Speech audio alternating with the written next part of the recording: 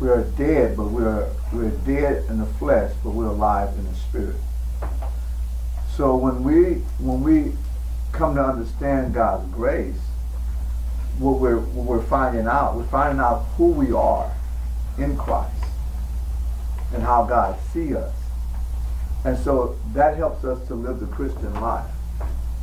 In other words, we can't live the Christian life apart from Christ. And I say that lightly to the fact that because it's like, okay, it's Christ in the Christian life. No, it's not. That's not what it is. It's not Christ and we live a Christian life. And sometimes we look at that, okay, I got born again, now I got to live this Christian life. And the Christian life comes with A, B, C, and D and all that. No, He is the life. And His life is living in us. But true enough, we have to renew our mind. He's renewing our mind according to what He has done, because this is bringing us into relationship. And what keeps us out of relationship is sin. What I'm saying is on our conscience. I do it like this here. Say you have a son. You have a son, and you say you were locked up for 10 years, 20 years, whatever, and he don't know you. And you get out and you go to the house. He's not gonna come running to you because he doesn't know you, especially if he got older. I'm 14 years old now. I don't know you do, but it takes time. So now he has to show himself what? Friendly. He has to show himself friendly to him. He has to show himself that he loves him and that he's his father. He can't go in demanding anything. You gotta go in there with compassion. But his purpose is to win his son. To let him know that I'm your father. I love you always. So what God has done through Christ, He's taken down every barrier, everything that would cause us to even think, dream, vision, or whatever, that God no longer loves us, or does God really love me, or does God really accept me. So through the Word of God, He's constantly confirming to us, giving us the assurance that what this grace is, it has allowed us to stand before God without fault or accusation, without fear, without trembling. To know that I've been loved by Him, and to know that I'm His child, to know that I know where I'm going from start to finish, and nothing can take this away from me. Nothing can change this. Now, because first, in other words, back to the man and his son again. He gets out. Okay. Say his wife was waiting on him. He gets out. And now his son's 13 years old. And so his son is in the bed when he gets up. The son don't get up to about 9, 10 o'clock. Oh no, you can't do that in my house. You got to get up. So now the father wants to start throwing down rules. Man, I don't even know you. What is this? I don't get up till 8, 9:30. You want me to get up at 6 o'clock? So you see what's going to happen right there. And it's because there's no relationship. He wants to throw down some rules. And he think obeying his rules, he think get that respect, okay, you love me. I remember this young man, he was telling us that his kids and his stepkids, oh, they love me. They just love me. They crazy about me, I love them, He walked out the room, and his wife looked at him, and she said, they are terrified of him. She said, they're scared of him. That's why they do what he said. My heart just like, oh my God. Because to him, when I'm telling you to do this, that, and you obey me, okay, we're good. You like me, because you know you're doing what I'm saying. But sad to say, that's how we treat God. Or that's how we've been, that's how God's treated us. Of course, there is a place of how God is instructing us, in us, to live a Christian life. I keep saying Christian. To live this life, because, in other words, I'm in you trying to live a life that glorifies God. I mean, if the Spirit of God would say to you, I'm in you to live a life that glorifies God. I'm in you to help you to live a life that glorifies God. But number one, know this. I'm in you now. You belong to the Father. You're a child of the living God. That doesn't change. Nothing changed that I'm in you. I'm not leaving you, or I'm never forsaking you. I'm in you. But I'm in you to help you live a life that glorifies the Father. But while I'm in you, through the renewing of your mind, by the Spirit of God, we're being healed, we're being transformed into the likeness of Christ through the Word, by the Spirit, and all these things are taking place in our inner man. And so He's not in there to judge us whether, okay, you're going to hell or not, or whether you're not going to make it. No, I'm in here that you may glorify the Father.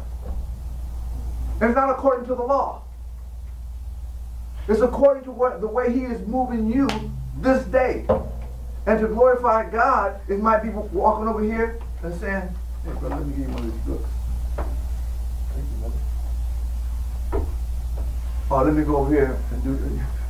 Sometimes we got to go over here and say, we got to read a scripture, we got to quote this, we got to do this. No. Loving glorifies the Father. When I'm loving you, guess what I'm glorifying? Because glorified means this. I'm making Him known. Spreading His words. Yeah. I'm making Him, by what I do, He is being made known. And I don't have to say, in other words, okay, let me go over here and see you. No. It's not something you're trying to practice. Come on. Because your relationship is going to come from the heart. Come on. Because people will say something to you, and you like, what? Look, thank you so much. And you're like, are you a Christian? You ain't thinking about that.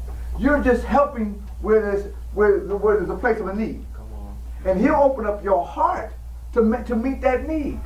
Because I've been dealing with you over here in your secret place for how long? So when you come out, overflow gonna happen. I used to look at you, but now I'm looking at you. Man, how you doing, man? You see what I'm saying? And sometimes it's not even you, it's me. Jesus came full of grace and truth. Everything that was in Him, everything that God gave Him to accomplish was concerning that we might become the children of God. That we might believe and become the children of God. All that the grace that He came in, that we might receive after His resurrection. He went to the cross, we know that, and He was buried, and He was resurrected, that we would receive the grace of God. And when we find out the grace of God that He poured out was His life. Because the law was given to Moses, right? But thank God, grace and truth came to Jesus Christ. Because what the law was demanding, God satisfied with His grace. He did something, he did what the law could never do. Jesus did what the law could never do, justify us and make us right with God. So this is the grace that came to do what the law could never do, to justify us and make us right with God. Now He did that we might believe that He is the one whom God has sent, who loved us and sent His Son, His grace towards us, that we might believe that He sent Him, that He died, and He was buried, and He was resurrected, that we might believe. And when we get to the cross, when we go back to the cross and the things that we talked about from the reconciliation and the forgiveness and all those things we talked about, all that was provided at the cross so that we would receive it today in our ear. The Spirit would minister to our ears about this grace, how God has drawn near to us and how we are able to draw near to Him. And He, like I say, He's moved every obstacle that would cause us, everything we come up with. This, that, or, this, and even in our pain, You know, we feel rejected. We feel like, no, I can't. God won't accept me. All these different things, issues we have. It is the grace of God that breaks through that. And it might be coming from your lips one day. Coming from your lips, from your heart, from your lips one day. Or even in your actions one day. Because you have grabbed a hold of this, not in word alone, but your life has been changed. Your heart has been changed. Because you've been, your heart has been grounded in this truth, and this bearing of fruit of your relationship with God. Not Christianity. I'm not talking about that. I'm talking about you know you better than anybody. And you know what happens in the secret place when you were God. You know the things that God is ministering that. But why would Moses be the accuser? Raise your hand. Why would Moses be the accuser? Because he'd be the one to tell him. He's like, I've been telling you about him the whole time. That's why everything was meant for. Okay, that's good. That's good. Would it also kind of be like, I think I might be misunderstanding, because I was thinking something along Why the is lines Moses the accuser? something along the lines of like, he would be like, this is what I told you to do, this and this way, Okay. this how. Why is Moses the Because accuser? in the Old Testament, there was a prophecy that came that God would have a prophet in the future will come, and you have to believe everything he says, or is greater than I am. Okay. Anybody, why would Moses be the accuser? Because he's saying that what you put your trust in is what will accuse you. That which you stand by is what you're judged by. Okay. Anybody else? Why would Moses be the accuser? Okay. Huh? He's the one that got And that's kind of He's the law. what I wanted to say. Because he has the law. Yeah. That's why he's the accuser. You gotta check And, you know, I mean, wait a minute. I'm hearing Jesus say this. Hold it. Wait a minute. You coming at me? You elevating Moses up higher than me. You know, you got your chest all out about Moses. You know, I can just sit, you know, I'm just saying, wait. Sometimes you need to be silent, just wait. Don't say nothing. Just be silent, wait. Let the accuser, let him keep talking. Because he don't know what he's talking about. And when he get to, Jesus says, so, wait a minute. Moses is your accuser. He was given the law to accuse you about what? The truth. What did the law accuse man about? not being able to follow it. Sin. Sin. Accuse of sin. Moses is your accuser, not me. He was given the law to show you your sin. He accused you all day long. And you want to throw rocks at me? Okay. If you believe Moses, no. So Jesus has made the Father known. Now this is the foundation for life. Jesus has made the Father known to us.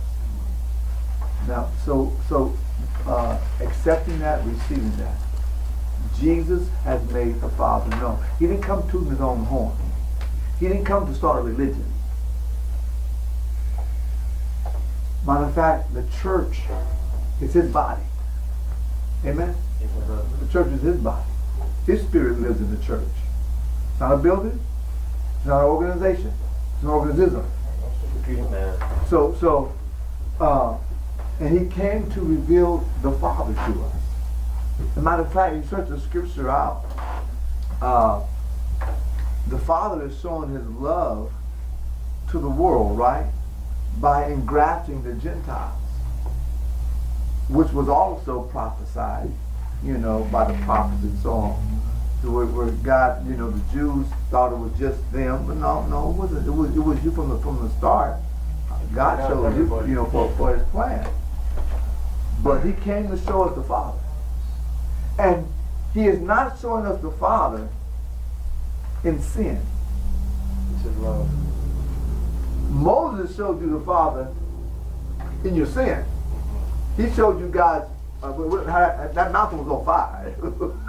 It was fire on the mountaintop. You know, he came to show you the Father through the law and judgment, condemnation. He revealed the Father through the condemnation of your sin.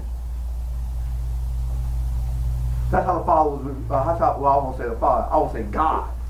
That's how God was revealed to them. But Jesus came to reveal the Father.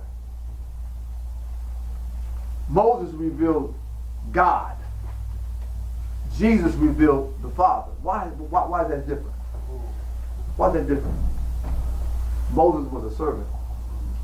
Jesus is the Son. So the Son comes to reveal the Father.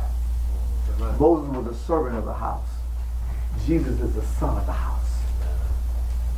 So he reveals the Father. So that's why he comes to live in us. Amen. Amen. Hallelujah. Father, we give you thanks again.